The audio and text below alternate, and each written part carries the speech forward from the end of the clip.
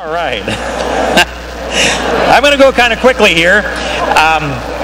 We have waiting in the wings, Marsha Blackburn, Congresswoman Marsha Blackburn, Congressman Marsha Blackburn, actually, and that's by her request because that's the official title. She is out of Mississippi State and then Tennessee. She's a wife, she's a mother, she's a small business owner, she's an author.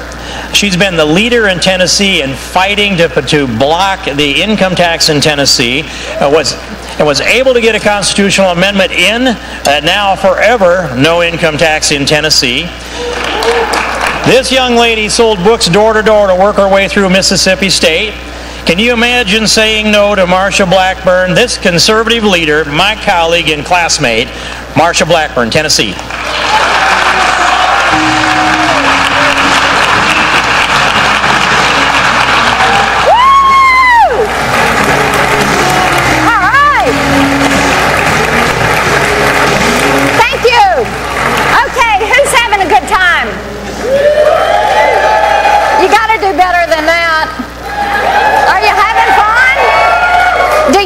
You're getting your conservative creds up to speed?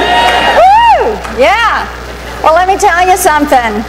Steve King, y'all, well, first of all, y'all, I'm from Nashville, so y'all is singular.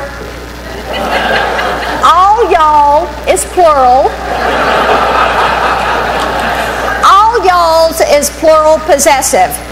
So, all y'all's, Steve King is doing a hell of a job. Keep him there. We love him. And how about Johnny Ernst? Is she not fabulous? Johnny did a great job as she came out and helped us start the new year off right in Washington, D.C. with great people. Let me ask you a question. How many of you made New Year's resolutions this year? Let me see your hands. Okay. You know, there's a lot written about New Year's resolutions this year. Only 40% of the American adult population makes New Year's resolutions, and only 2/3 keep them. And I read that the third week of January is what they call failure week. Well, excuse me, but listening to that State of the Union the other night, we got us a failure president. And I think we should resolve to stop Obama. How many would like for Congress to resolve to stop Barack Obama? I think that's a great starting point. We've got to take our country back. Let's talk about a couple of things that we can do.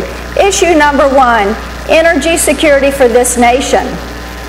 Let's build a pipeline and let's get more gas to the pump to get the costs down even further. And while the cost of gas is down, hey, Washington, don't tax it. We don't want to see that gas tax. Economic security. What this administration doesn't understand, the best economic stimulus there ever is a job. And they need to get out of the way and let the private sector create those jobs. And you can't talk about economic security without talking about the debt. We've got $18 trillion worth of debt. Barack Obama and his team have put $8 trillion worth of that on the books. And we've got to get in behind that debt. And there's a few ways that we can do that. Number one is what I call the 1% cut. Cut a penny out of a dollar of everything we spend. That's a great starting place. Saves you about $4 billion a year. Double down on it. Do 2 cents, do a nickel, and you start to get somewhere. The other thing is Congress needs to pass a balanced budget amendment with no new taxes. No new taxes in there. And while we're at it, the third thing we can do, zero-based budgeting. I don't know about you, but I get tired of these agencies coming in and saying, well, you're cutting us. Well, you got $100 last year. They're asking for 110. We say, no, you're going to get 100. And they say, but you cut me $10. No, they ought to do what you and I do. Go back to zero and start over and build that budget out every year. That's the way we get this budget under control and stop this out-of-control spending. You know, we've also got to look at that debt and talk about what happens with it. When I was a kid, I loved going to work with my dad. we'd hop in that pickup truck, we'd head into town, we'd pass this old used car lot on the side of the highway. And they had this sign out there, and the sign said, "We tote the note." I'd always ask my daddy, what does that mean? He'd explain, and he'd wrap up the story by saying, "Baby, don't you ever let anybody tote your note." Now, we've got some heavy-duty note-toting going on here in the United States. You know who's carrying our debt now? China, 21% of it, of our publicly traded debt. Japan, 20. Belgium, 6. Caribbean banks, 5. And OPEC, the cartel. And we know who those guys are. You've got Ecuador and Bahrain and Iraq and Kuwait and Oman and Qatar and the UAE and Algeria, Gabon, Nigeria, Saudi Arabia, Libya, and Iran. That is who owns 5% of our debt. We can't afford this. We've got to get our debt under control, balance that budget, because the debt plays into our national security. Greatest threat to our nation's security is our nation's debt. Now, first of all, we've got a president that can't admit we've got a national security problem, and it's no wonder only 15% of the military approves of our president's national security. Our allies are saying, "Where you been?" And people are looking at us and saying, "You don't have a national security policy." And it's a pretty rough neighborhood out there. And when you look at China, what we pay China in interest, every week they can buy 2 joint strike fighters. And at the end of the year, they can go buy a shiny new aircraft carrier to put those on. We are capping our children's future and trading it to the people that are toting our note. And it is time to address the debt, admit radical extremist Islam is our enemy, support our military. The president needs to pay them, promote them, and respect them. You know, Johnny Cash had a great song and a couple of lines in it that I loved. He would say, "Steel is strong because it knew the hammer and white heat." That's America. The more you test us, just like steel, we get stronger.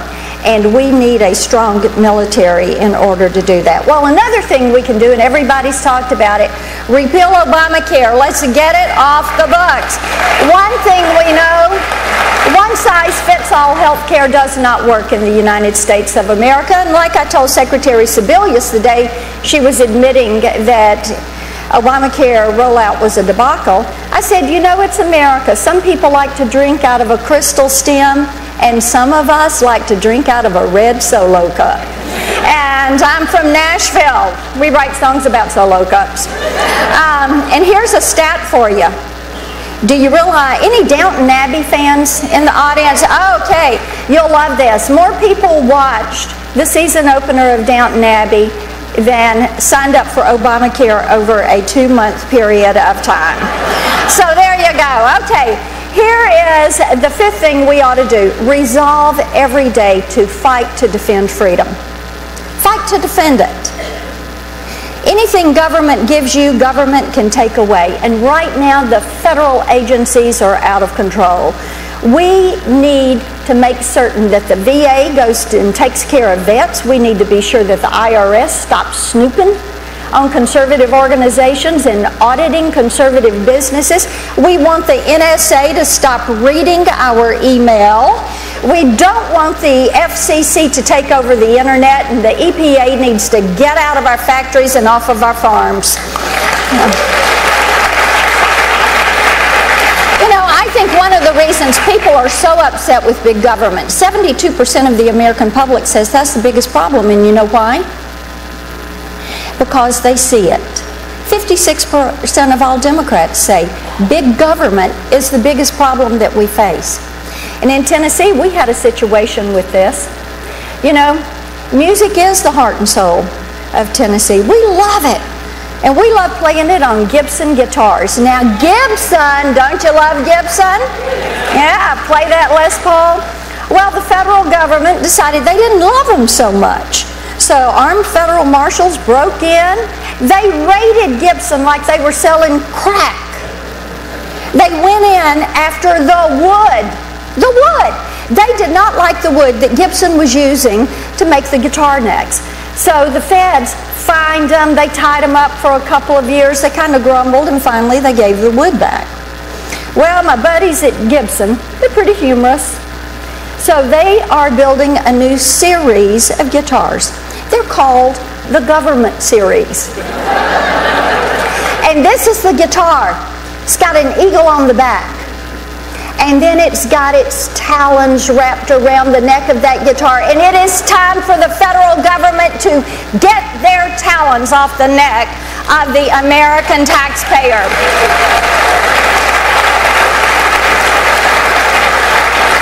How do you like my resolutions? You think those would be ones that were realistic and we could keep? I do too, but I've got one more for you. It's for you.